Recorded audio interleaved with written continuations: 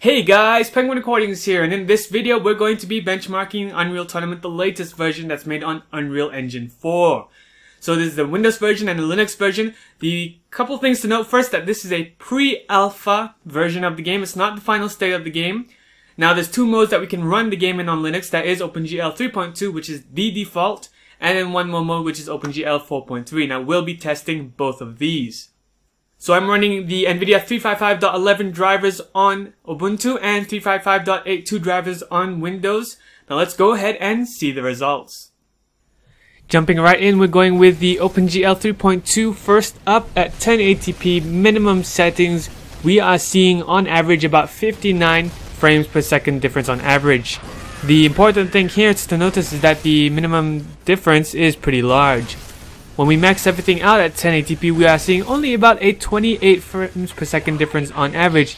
But once again, looking at the minimum, we're seeing a very large difference here, and that does matter because it will affect the gaming experience overall. Pushing it to the latest OpenGL that it can support at 4.3. Low settings, minimum settings at 1080p, we're seeing on average 92 frames per second difference, so there is a regression using OpenGL 4 on minimum settings. However, when we max everything out 1080p, we are only once again seeing 27 frames per second difference on average. So for whatever reason, maxing everything out doesn't have an issue on OpenGL 4.3, but when we're on minimum, it does. So the side-by-side comparison here, we have Ubuntu 15.04 on the left and Windows 10 on the right.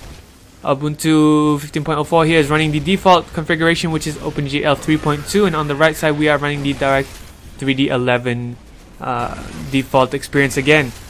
What you're going to notice here is that at the beginning the frame rates are pretty okay and very evenly matched, with only about a 10 to 20 frames per second difference at any given time. But now once we move into the match further along, something is getting leaked and not cleaned up here. On the Linux side, you can see it drop quite significantly. We are more than halfway down the frame rates compared to what we're getting on the Windows version of the game.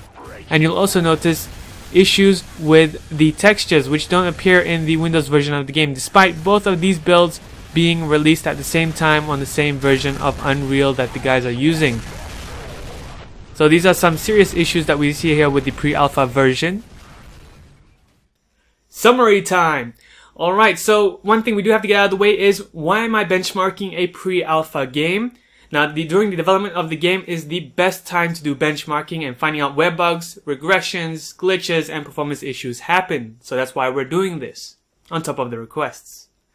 So in the OpenGL 3.2 versus Direct 3D 11 segment of the test, we saw a 35 to 37% difference on average. When we bumped things up to OpenGL 4.3, on low settings we were seeing a 58% difference on average, which was a bad thing. So overall, these tests showcase that the Windows side is getting more frames over time, showcasing that the Unreal guys are really putting a lot of their focus more into the Windows side of things.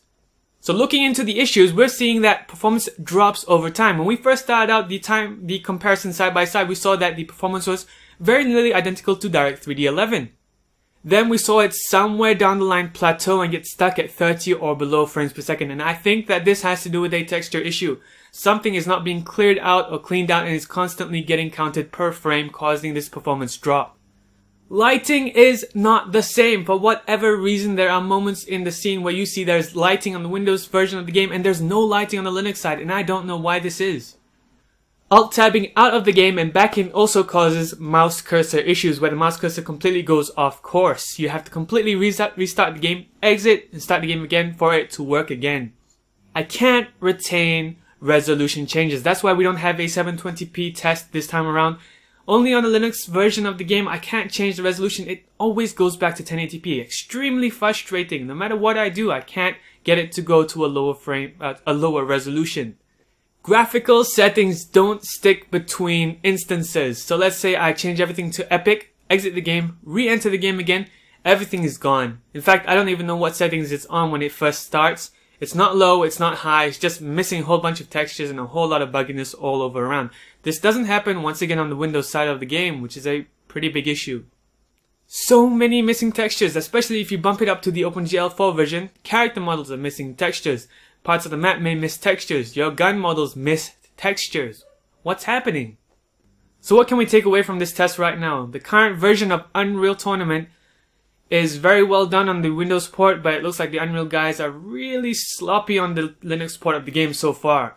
The OpenGL renderer definitely needs fixing, and it needs proper maintenance. It can, and very likely possible, to go above and beyond what DirectX 3D11 is offering, but for whatever reason the Unreal guys are going forward with DirectX 3D11 seriously, and looks like OpenGL support is on the back burner. Maybe it's on the back burner because they're going to be focusing on Vulkan in the future, I'm not sure.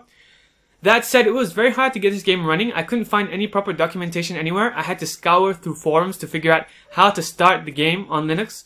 While on the Windows and Mac side, you pretty much just open the Linux Epic Games app and then click launch and you're in. So it's pretty depressing that we're being put aside like this.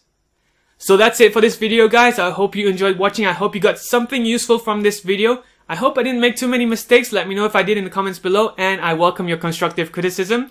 And thank you for watching.